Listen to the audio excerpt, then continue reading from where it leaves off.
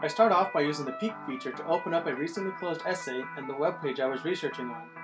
And instead of having two object windows, I can use the Snap feature to make them go side by side. And now I'm able to type my essay and read my research at the same time.